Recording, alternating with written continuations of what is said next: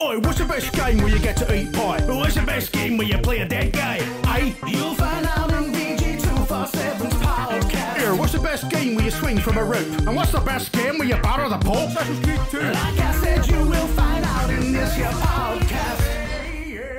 Hello and welcome to VG247's Best Games Ever podcast, the show where we like to find the best game within a very specific category, chiefly to cause arguments amongst ourselves. For example, this week, we're looking for the best game that has DLC or an expansion that's better than the main game. I'm joined today by Kelsey Rayner, Sharif Saeed, and Tom Ori. I know what two of them have picked, but Tom is refusing to tell me because he's like that, he's weird. But as we all know, the only real point of this show is to give Tom an excuse to go off on one about toddlers doing a poo in Lidl, etc. So, Tom, you've got a nice story for us later, yeah? Yeah, a new one. There's two stories that are sort of linked. We're getting two stories, right? Okay, that's interesting. They'll be told as one. Is it like an episode of The Simpsons where it's like it starts off with a B plot and then the A plot starts like after the opening? Yeah. Okay, that's interesting. That's nice. Okay, I'm very much looking forward to that.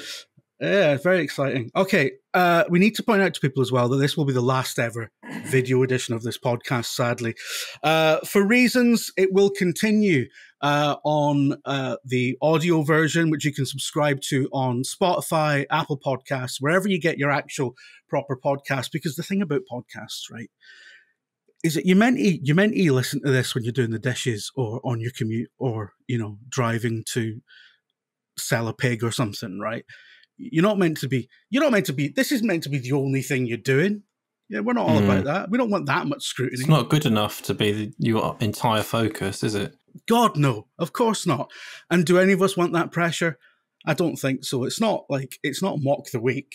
It's fucking better than Someone asked if someone was doing the dishes last week. Have we got any background noises this week? Or we very much might do. See, the thing about that, right, is what happened was my wife didn't realize that we were sitting down to record and had put the washing machine on. And what that guy is talking about is the washing machine getting up to a full spin and rattling some of the dishes that were on the tray above it. So, this is interesting. This is so interesting podcast chat.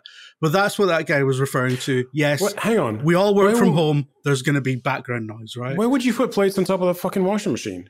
No, the washing machine's under the counter. We don't live in mansions, Sharif, do we? But we've got limited space. But that's any rattling is going to destroy these unless these plates are made out of. They're not. Fucking it's not. They're not. Go and tell your wife. Sharif said no. Sharif, how small is it? Dude, this Just is Britain. Stop this now. Go and sort it out, Jim. Move them all off the top of the washing machine. This is Britain, Sharif. We all live in tiny fucking hovels, right? Things on top of each other. Some of the. The cat has got to sleep in a hammock above the baby, right? It's just it's chaos. It's got a little trees, little scratcher thing. That's not. Yeah, exactly. Yeah. That. So look, it's fine. I live in a small flat in Bristol, but yeah, I'm gonna explain this to Sharif later in DMs. I'll provide photos to you because I know that this will bother you for a while. Okay, right, let's get on with it. I think. Snack check. I forgot to do snack check. Someone had a go at me about that. Right, I've got some Pocky supplied generously by Mr. Will Judd from Digital Foundry, who he lives nearby. He said, "Do you want a headset? I've got lots of headsets. Does anyone at Eurogamer want a headset?" So I was like, "I'll have a headset." So he delivered this to my house. He just walked up and it just appeared, and in the box was also some Pocky. So. And he specifically said, I want you to do it as a snack check on the podcast, which was very nice of him. I can't believe you live near Will. Yeah, so thank you, Will. I'm going to enjoy this Pocky, and I'm going to start eating it when I get bored. Right? It's a wireless headset. Yeah, it's great, isn't it? Which do you like better, this one, the headset, or the snack? I haven't tried the snack yet. What is Pocky? What is that? It's wee sticks. That one's broken. It's wee sticks. It's like wee biscuit sticks, but it's got like a sort of matcha, sort of chocolatey thing around it. Oh, that sounds really nice. Yeah, it's obviously a Japanese thing. I'm gonna start eating them theatrically if any of your pitches bore me to death. I looked at what was the last? Eating that during Tom's. The terrible. What was it? The beef jerky not thing, dried meat that you showed off the other week. That everyone was it a picture that you sent in Slack in your abomination of a breakfast, or was this something on a podcast? It was like it's called pepperoni. It's called pepperoni. Something. Pepperami. Okay. Pepperami. I looked for that. I didn't have I didn't have pepperami for breakfast. I had cabanossi for breakfast, which is like posh pepperami. All right, it's a slightly different thing. I've also got a giant can of Monster, which I definitely need when Tom's going to be talking.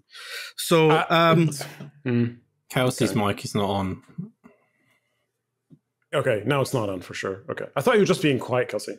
Kelsey, do you want to ask what you were asking about Pocky? I was just asking why it was not in the box. Have you taken it out of the box, or did it just come in that packet? It just came in that packet. I think Will maybe had like a box of Pocky full of them, packs, and he was distributing them among the because he's a very generous man. Is that Japanese? That's really nice. Yeah, it's very nice. I think there's loads of different flavors. Yeah, there's loads. They've also got about 70 different versions of Kit Kat over there, and the best one I've ever tried, and it sounds mental, is the sweet potato one,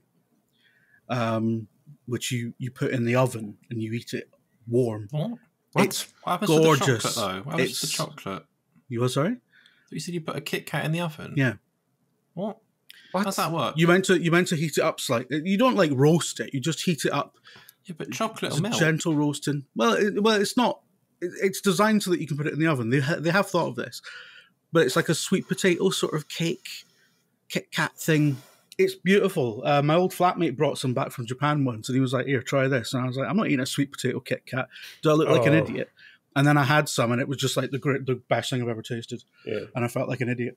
Anyway, let's get on with it because we've got a lot to get through, I'm anticipating falling asleep at some point because we've got Sharif and Tom on. First of all, let's go for... First of all, Kelsey, because you haven't been on for so long, and it's really nice to see you again. What is your pick for this episode? What is the best game? I hate going first. So my pick... I largely just picked it just to annoy Tom, to be honest. Mm-hmm. Be more interesting. And it is Mario Kart 8 Deluxe. And the Booster Course Pass for that. Largely because the Booster Course Pass adds Waluigi Pinball, which as far as I'm concerned is the best Mario Kart track ever. So that's why this particular DLC is better than the base game. That, and it also just adds so many tracks from like the Nintendo Wii that are some of the best ones, like Coconut Mall and Rainbow Road. And I guarantee that most people probably spend their time playing the Booster Course Pass more than the actual OG tracks for that game. I think it's only out on Switch, right? It's Switch, yeah. And it's just remakes. I also just think that as an expansion, because it's built into the whole Nintendo Switch Online subscription pass model. Yeah. I just think that if you have a Nintendo Switch and you're playing Nintendo Switch games regularly and using that, it's basically like a free extra DLC. Same with sort of the Animal Crossing DLC. And I think that's a pretty neat argument for it. But yeah, it's just the tracks are just so much better.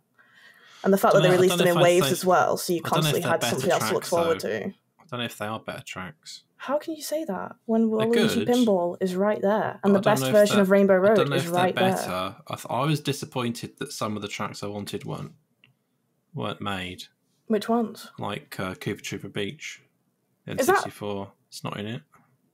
It's not in it? No, I thought it was. Pretty sure I'm thinking of Cheap Beach. So that's a DS why one. It'll never be a good DLC because they didn't put the best track in there. So unfortunately, you've lost. That's that. The best track is still Waluigi Pinball. They also had the Animal Crossing track in the Booster Course, which was nice. Is this crossover? Does this DLC include any vehicles, or is it just It was just tracks, as far as I'm concerned, I think. Where and characters, they add maybe? a few new characters now and again. I'm not sure if they were tied to the tracks or not. But where did the few. Mercedes come in? When did that get added? That was ages ago. That was like... I think that was separate. It was like the the only original thing. lot of stuff. They just added it as a promo thing, right? I think. Or like with the 200cc or whatever they call it. Yeah, I think the Mercedes is my favorite car. It's my favorite car. Just stick that bit out. I like the little caterpillar one. Have you ever driven a Mercedes, Jim? No. Okay. So how can you say that if you've never driven a Mercedes? Yeah. Well, I've never driven a fucking Mario Kart car either, but I mean, like... No, but you get the feel of it when you play it. You get the feel of a Mercedes when you play it in Mario Kart. Are you in the back seat? In the back. It's like, look, your favorite listen, car in Mario Kart. Okay, sorry. Yeah, I thought you meant like in I've real. not driven a real Mercedes, but like I've played a Settle Corsa, right? What's the best car you've ever driven, Jim? My favorite Mini Cooper. It's not a Mini Cooper. No, this is going to sound pathetic, but my favorite car I ever drove was a Peugeot 306 turbo diesel, and I think it was a car from 306. Yeah, 306. Wow. It was a long time ago. It would be considered a classic now, I think, if you could find a working one.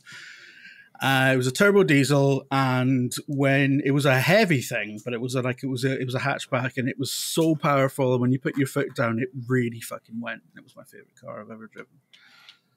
So, wow. I'm just looking at this and like they literally have like Choco Mountain and Mushroom Gorge. How can you say it's not better than the base game? I'll explain my reasoning. It's because there was no Cuba Trooper. There's Shroom Ridge.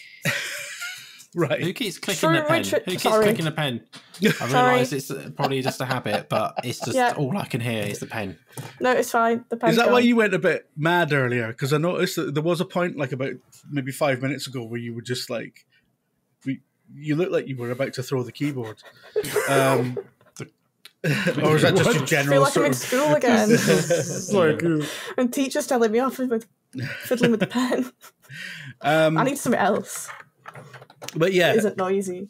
So I mean, how would we feel about Mario Kart 8 in terms of, because we didn't get a new Mario Kart for the Switch. We kind of just got a redux on the Wii U Mario Kart, which it deserved because, and I understand why they did that, because basically nobody would have played it because nobody had a Wii U. But do we feel robbed of a proper Mario Kart installment on the Switch? No. They've added a lot to it as well, right? This whole discussion is about. So I think it's fine. I think that's it, though. They can't.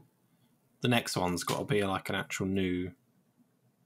Give us something original in Mario Kart. Otherwise, it's going to feel just like another expansion. They should have more Mercedes cars. You know, just more cars. They should put a Peugeot 306 in. Maybe they will, because that would do really well around the. What were those three-wheeled cars called? The little Robin ones. Reliant Robin. Reliant Robin. Yeah. We need one of those. Reliant. I was genuinely looking at Reliant Supervans the other day to see how much you could get one for, and I found one for 1,500 quid. And I was like, that's really, really tempting.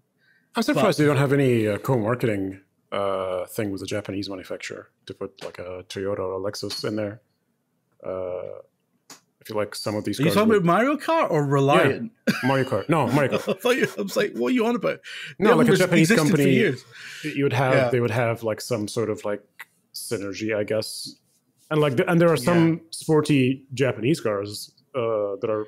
You don't want the sporty Japanese cars. You want the ones that they do like their sandwich deliveries in. You want to get a Nissan Cube in there. That is the most Mario Kart real world car. I reckon that because it's got a slightly too high center of gravity, and it's just like a sort of crappy little van, but it's lovely and it's beautifully Japanese. So I think that would work. Plus, Bowser would definitely fit in it. A bunch of little toads just hiding in the back of that van, and when you finish the race, the doors open and they all like jump out and they all run out. They've all been eaten like.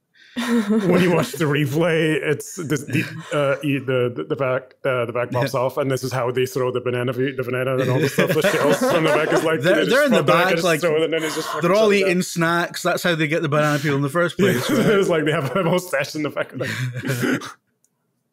That would be great. That would actually be great. On the podium, Bowser's like hoovering it out.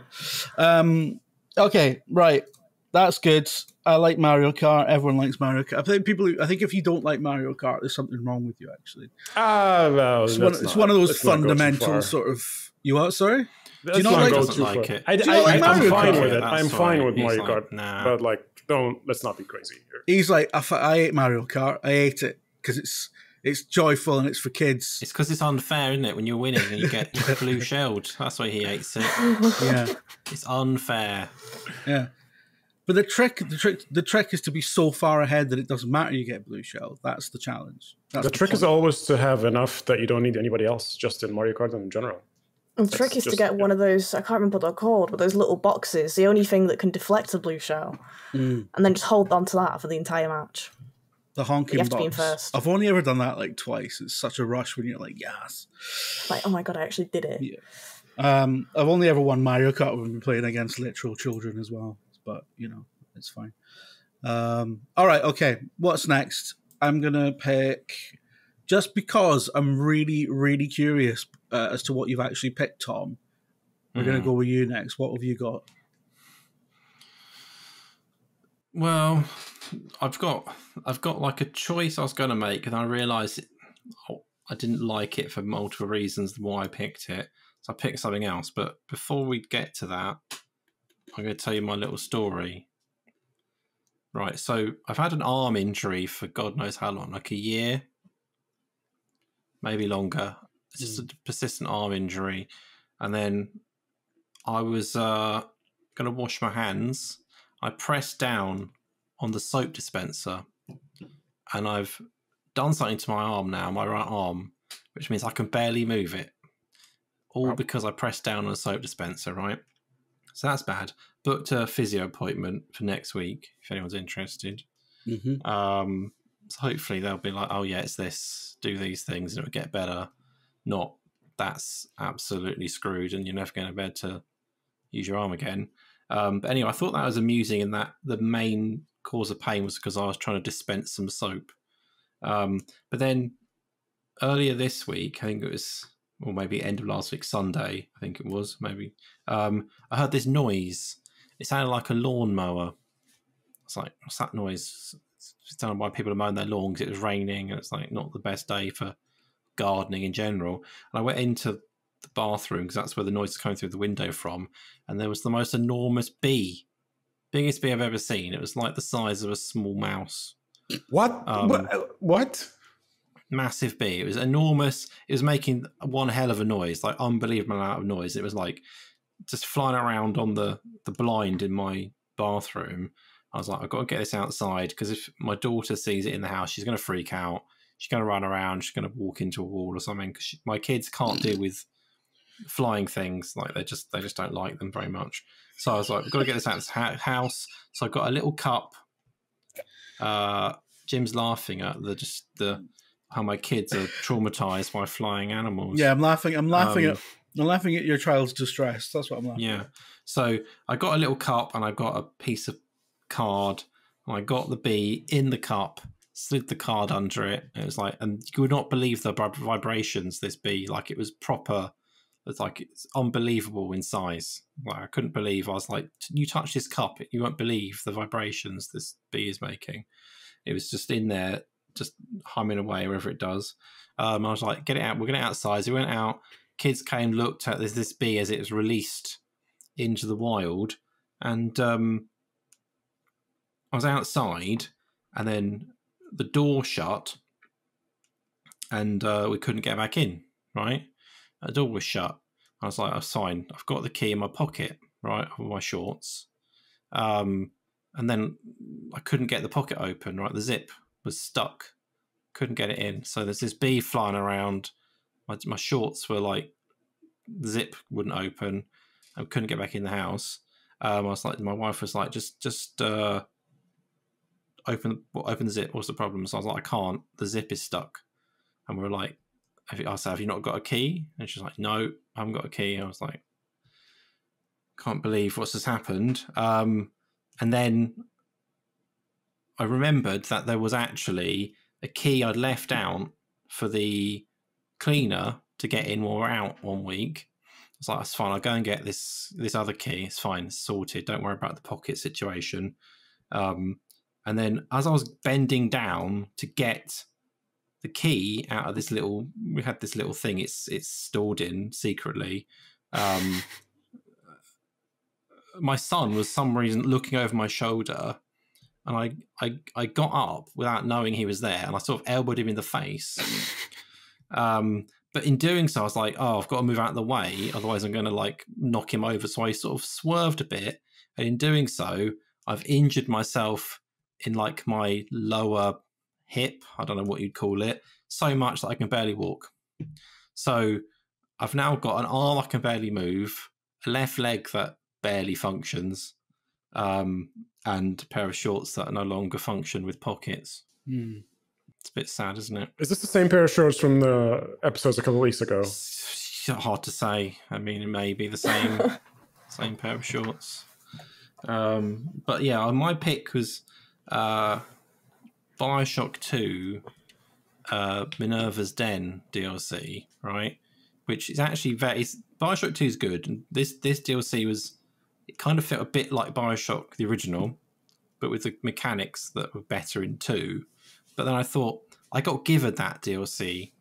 I didn't buy it, so I felt a bit like, I'm always like a bit pro like things you've experienced yourself. And when I did play it, I thought the only DLC I've ever bought myself is the track expansions to Project Gotham Racing 2 on the Xbox. And there's two that you get Paris and you get is it Long Island or Long Beach or something like that. It's like, and there's 2 extra track expansions and they're really good. I played them loads. Paris one in particular was really good. And PGR2 is the greatest racing game ever. So it puts me right up. I mean, would I say the DLC is better than the main game? That's a push. But I'm going to say it is for this podcast. Definitely better. These 2 added bits they put on it afterwards. So PGR2 is my pick because it's just going to win because the game is so much better than the other choices. You don't seem entirely convinced that those 2 extra tracks are actually better than the game, though. I'm not at all, but I felt like I had to pick something I actually bought, and I can't think of any other DLC I've actually bought. You've never bought a DLC in your life. You've been in video games for like 20 years. This is like, apart from like if it's in a collection, like it may be like, what does that mean? Mass Effect trilogy, and you get all the DLC added in. Have you never bought a season pass? No. Why would I? Because you want to play the DLC? I get given everything for free. That's just part of it. You get everything for free. You sign in. I'm a games journalist now. You never buy any games ever again, and you get sent everything. Okay. That's true. That's true. You know what? Like it's the only perk of the job, and it's great. Like a game. I do look back and I think, how much money would I have spent on all these different games? Yeah. That's why games industry is struggling, because there's so many games journalists not buying games. Because there's about 80 people in the UK who write for games websites, and we're all rinsing it. There are, to be fair, there's quite a few games where I've like had them for review or whatever, and then enjoyed them so much that I've then rebought the game for a friend so that they experience it.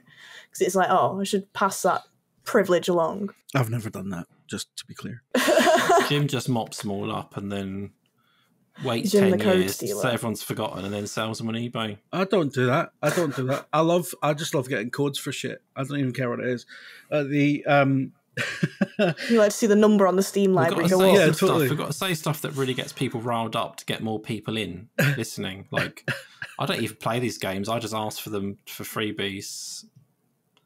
What else can we say? I don't fucking play them just because I've not got any time to, but I like having them. I take more codes for higher scores. There's so if they give me like 5 codes so I can hand out, I give the games a high score. Yeah. It's not true. That isn't true, to be clear. I'm just, if you're listening to this, get enraged and come and listen. And then more views, isn't it? Yeah. Well, I mean, the biggest perk of the job is when a big publisher offers you 40 grand to say that their game's all right. That's good, because that's how you could afford that dish, the washing machine. That rattles your exactly your plates. You know, that paid for the kitchen, yeah. So, you know, it's, you give something a 4-star review and say it's got problems, but it's, you know, it's fairly enjoyable. And obviously Ubisoft have given you a big fat check to say that, because that's definitely worth their time and effort. But yeah, there's not many perks to the job, but, you know, like free games and unimaginable wealth is one of them. Quite literally unimaginable. I can't imagine having any fucking money. Yes. I don't know what that's like. I actually think, to in case people are thinking we're serious, I think I think it is in everyone's benefit and best interest for people writing about games to have access to as many games as possible, because A, if you're just randomly playing something because someone sent you a code, you're probably more likely to write about it, and B, you're more informed about everything anyway. So I don't think there's any issue with getting access to games, because that is our job, is to write about them. So it's fine. Yeah. But I also do like being corrupt, because that's how you win, isn't it? Ultimately. So I quite like, there was a game that came out recently called Beyond Galaxyland, which I've had wishlisted on Steam for ages. That's not a real game. That's not a real game? Yeah, it's like a sort of 2.5D. It's got Final Fantasy combat, but it's like a space exploration. You're kind of doing like a Han Solo kind of thing. And I was like, and then it came out, and I was like, I don't know. It's a bit of a lean month. I probably shouldn't get it. And then literally the next day, the Epic press account was like, "We've got that." And I was like, yes. It's effectively saved a tenner. Now you've mentioned it on this award-winning podcast. Yeah, exactly. Go and buy that. It's a really good game, and it's incredible. It's got a beautiful art style. Yeah, we're not allowed to review games on this podcast, though, Tom. We need to move on from that. So yours is BioShock 2, did you say? Yeah. Technically, it's not. It's PGR 2, the track expansion. Oh, sorry. By that point, I'd stopped listening. So PGR 2, yeah, right. I mean, Minerva's Den is like one of the best DLCs ever. Yeah. So it would win. Yeah. Because BioShock 2 is also good. But like I said, I didn't buy it myself. Yeah. I bought as the only DLC I remember ever buying, apart from I did buy some Ultimate Team coins once and hated myself so much. It was like £10 worth. Is Ultimate Team better than FIFA? Is it better than FIFA? As in, what's that kind of well, question? Is FIFA Ultimate Team better than like playing a game of FIFA? Ultimate Team's awful. It is playing FIFA. It's awful. But you play FIFA still. Do you mean Football Manager? Ultimate Team's just it's like a mode within FIFA. It's just a mode within FIFA. Like, I don't know what. Yeah, but I thought Ultimate Team was like, isn't that like some card collecting? Yeah, but you still play as you still play the game. It's just the players. Oh, right. See, I don't know these things because I don't get in packs. I don't know these things. I don't play shit games. It's like if you get like your Squishmallows sticker book, and it could play FIFA. That's like if you want to understand it more simply. Do you know how you had sticker books as a kid, Jim? Yeah. Imagine that sticker book is a squad of players in FIFA, and you just play with those stickers. Yeah. Right. But they've not got. How do they kick the ball if they've got they're like grafted onto humans. Right. Okay. Right. Let's move on. Sharif, when you told me what your pick was, I was in the middle of doing something else, and I just immediately. Please say it's not Star Citizen. I was like, again. I was like, fucking hell. You know what? Totally forgot to mention in the intro that this episode is inspired by the release of Shattered Space.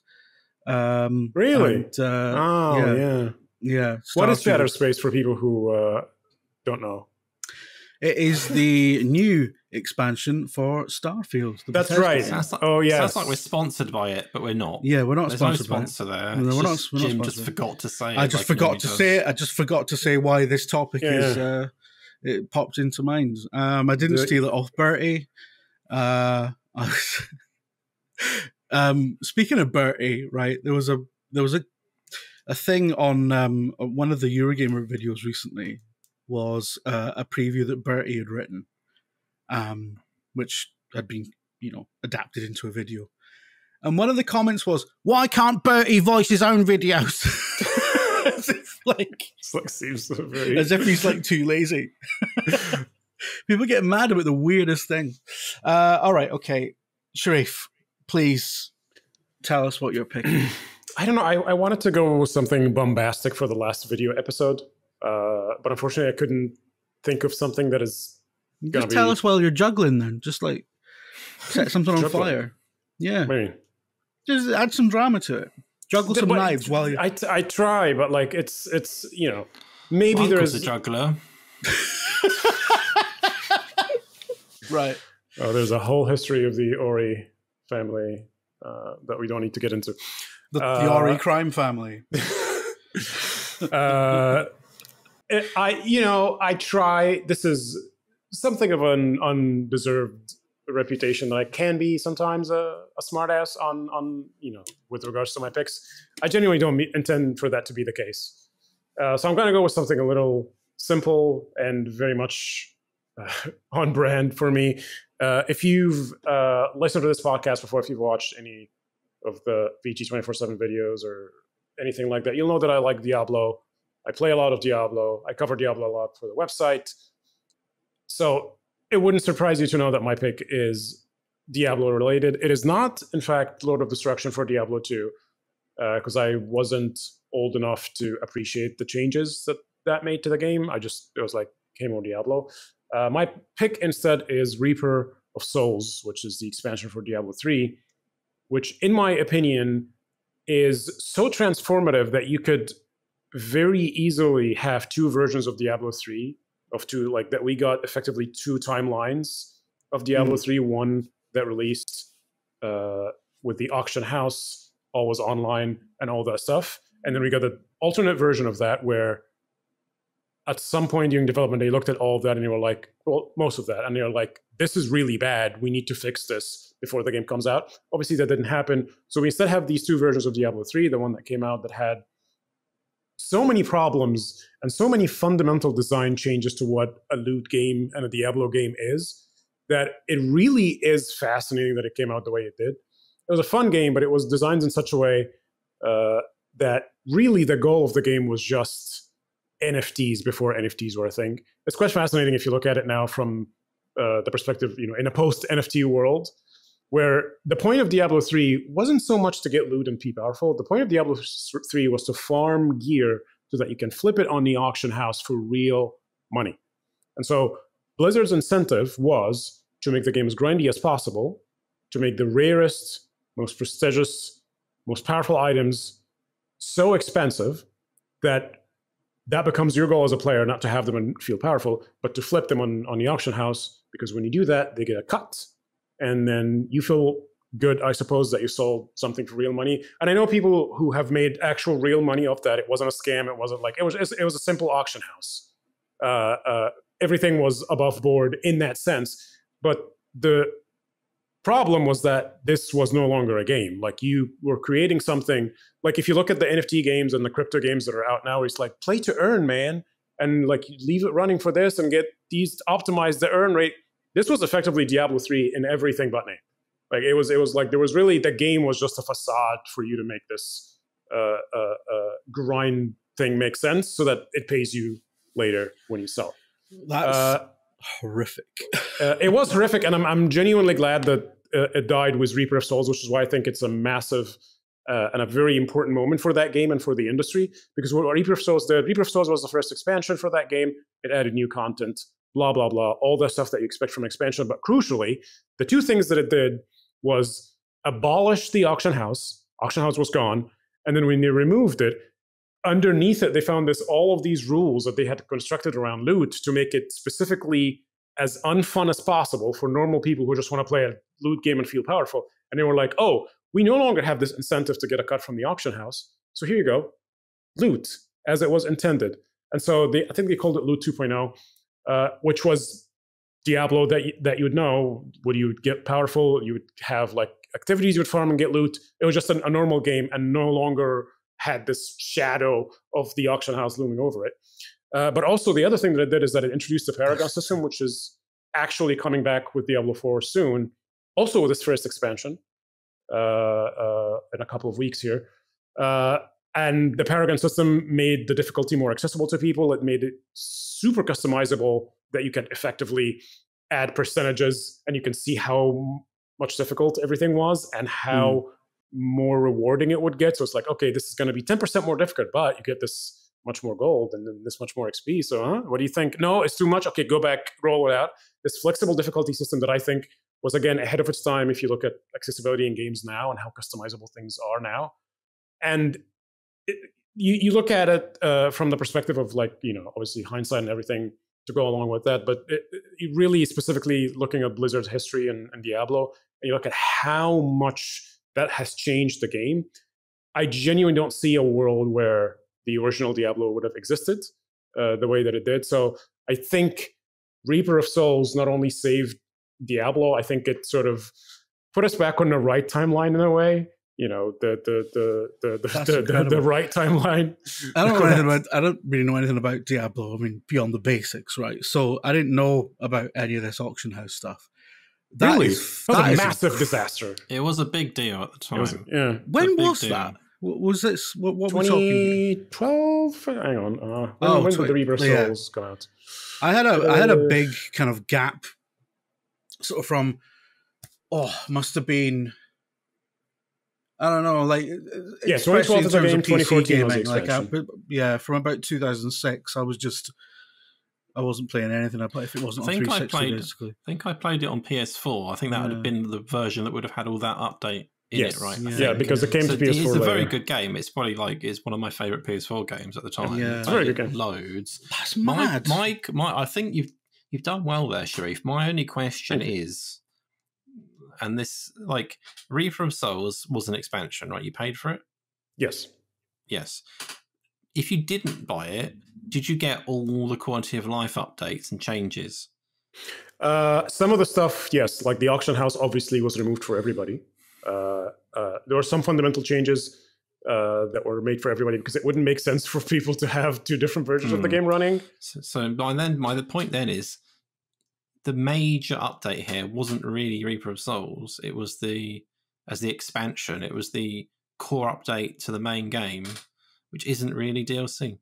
Yeah, but it wasn't so much like the timing of it and the way that they justified it. It really took a lot of work. They couldn't justify it without. I think you've lumped it onto this paid DLC, even though it isn't really part of it.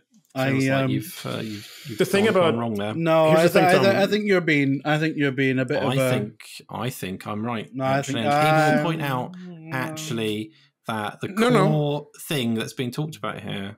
But there's a very update to the main game and not Reaper of Souls. No, because I think there are plenty of. I think it's an established thing with a lot of these sorts of games that they're like big DLCs often come alongside massive core updates to support them, and obviously, I think it's pretty obvious that stuff came in as a package with the DLC. It's pretty obvious. I could have got those updates without buying the DLC though. But the point is, I think you're kind of being a little like, okay, online games, live service games. That's how expansions work for online games. Like, you can't say, oh, I'm out here playing Destiny 1 without the Taken King, or I'm playing this without, like, that's not how it works. It's a one game. And so the expansions, yes, like you're buying the new content. Shouldn't get into the weeds of Destiny expansions, given that half of them don't fucking exist anymore. All right. But the point is, like, it's not like a single player game where you can just like visit a new town or not as part of that expansion. No, this is like a massive thing because everyone has to be on the same page. So I think it's like it's unavoidable almost. Yeah. We'll see. I think those sweeping changes did come in as part of the DLC, from what Sharif was saying. Yes. I'm willing to accept that. So difference of a week. Dismissing your challenge completely out of hand there. All right, I've got to pick something now. So I think I know what's this going to be. Donaldson says that's too loud. All right, okay. It's not here. Okay.